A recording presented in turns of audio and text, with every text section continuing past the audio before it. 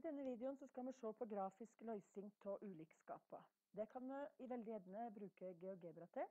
Da slipper vi å lage verditabell og tegne opp for hånd i et koordinatsystem.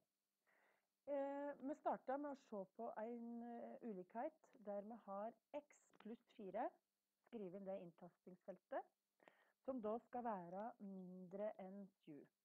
Trykk enter. Så ser vi da at det er et område her som blir farget blått. Det blå området her, det er det området som inneholder de x-ene som gjør at denne ulikheten er sann. Hvis vi ser på verdiene her, så ser vi da at den er på x er lik 3. Så alle verdier der x er mindre enn 3, så vil de løse denne ulikheten.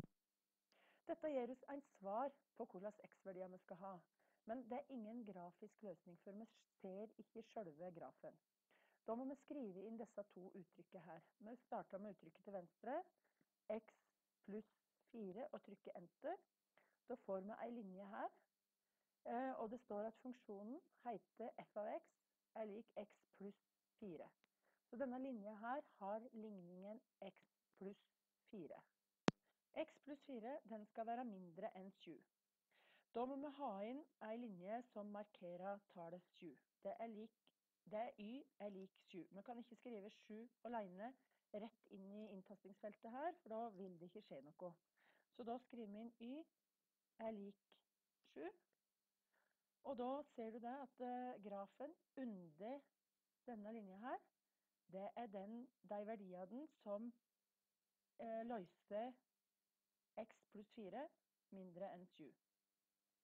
Og da kan vi se på alle x-verdiene her.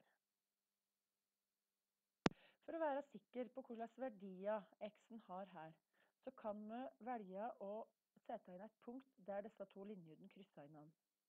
Så går vi inn her, og på nytt punkt, og ser på skjæring mellom to objekt. Så klikker vi på y er lik 7, og grafen x pluss 4. Ser du vi får et punkt her. I algebrafeltet til venstre her, så ser vi da det punktet a er lik 3, 7. Da vet vi at fra den x-verdien og nedover, så har vi løsninger på denne ulikheten. Vi kan også komme ut for oppgaver der vi har et funksjonsuttrykk på hver side av ulikhetstegnet, og skal finne løsningen der. Vi kan ta et eksempel der vi har x minus 3 skal være mindre enn 2x pluss 2. Taste det inn i inntastingsfeltet og trykke enter. Så får vi løsningen her. Det vil si at x-en skal være større enn minus 5. Men vi ser ikke noen grafisk løsning her, annet enn at vi ser løsningsmengda. Da må vi igjen taste inn disse uttrykket. Vi taster inn x minus 3 og trykker enter, så får vi den ene linja. Så trykker vi inn 2x pluss 2 og trykker enter, så får vi den andre linja. Hvis vi da flytter litt på grafikkfeltet, så ser vi hvor det er krysshøynene. Det er krysshøynene her nede der x er lik minus 5 og y er lik minus 8.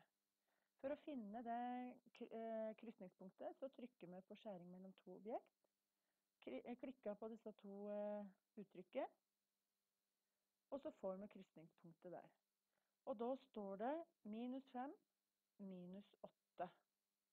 Og da vet vi at x-verdien er minus 5. Så alle tall som er større enn minus 5 vil løse denne ulikheten.